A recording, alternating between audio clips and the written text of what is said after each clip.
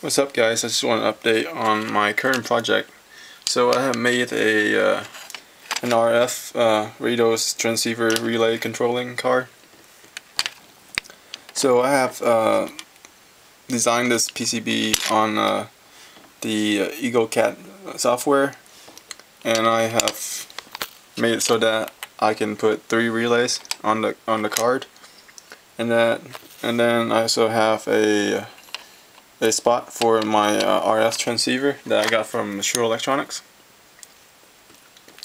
This end is gonna be for the computer side, but for this end, my RF transceiver is gonna be on this side. So, yep.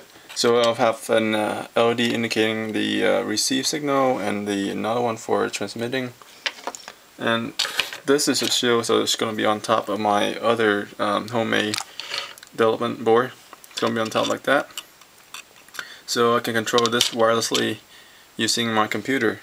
So I'll update on this project when I get a chance to solder this. Alright, thanks for watching.